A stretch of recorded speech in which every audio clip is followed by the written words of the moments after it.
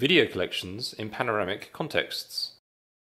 With geotagging, it is easy to assemble a video collection of a place which shows both the moment-to-moment comings and goings and the longer changes over days, months, and years.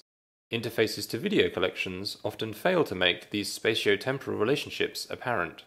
Recent state-of-the-art interfaces attempt to solve this problem for outside-in datasets, but these approaches cannot handle inside-out datasets where there is no necessary overlap between neighboring videos.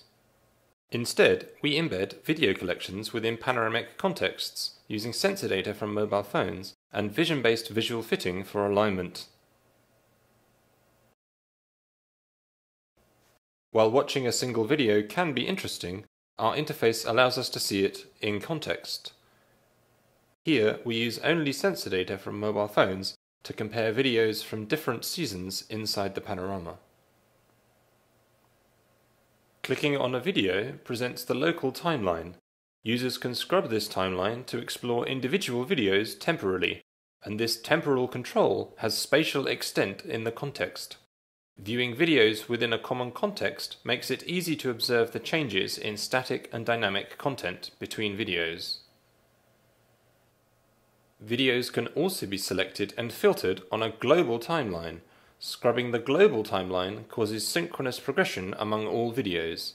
Here, even though the videos do not visually overlap, we can still track a person from one video to the next within our context. Such relations are difficult to explore when the videos are seen out of context.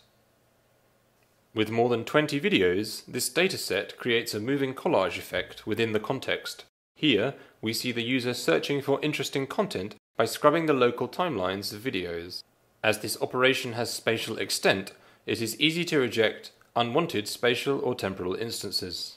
Our spatio-temporal index helps perform search and filtering operations. We visualize this here with a heat map, showing video attention across the context. Selecting an individual video shows its contribution to the index. Users can directly scrub the panorama to spatio-temporally move the video. Our system also allows the video to be filtered by spatial bounds. Here, the user drags the bounding box to describe a region, and our interface automatically fills the region by selecting intersecting videos. Finally, for this dataset, we show multiple videos being scrubbed together. The user right-click drags anywhere in the context, and videos automatically arrange themselves to be closest to the user's requested spatial position.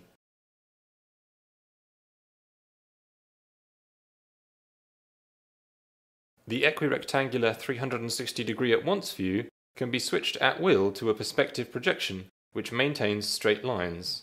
The video foci let us see changes in the environment, such as the poster boards in the hallway not present in the context.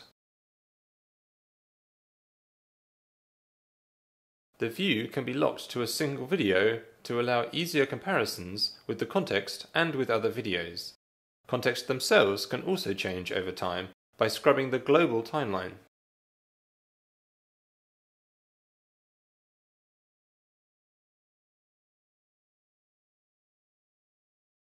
Our video collections plus context representation fits display and interaction devices beyond desktop environments.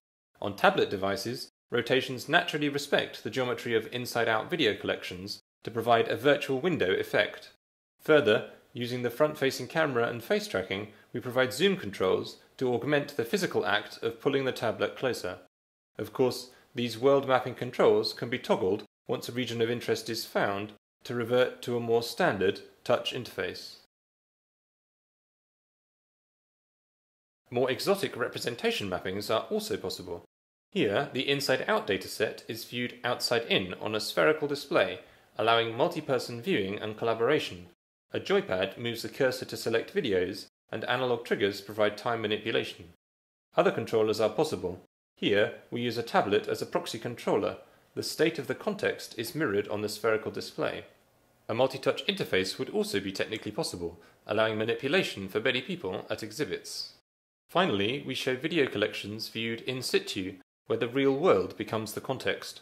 We imagine tourists guided by GPS to hotspots where they can compare videos of past events to the current environment.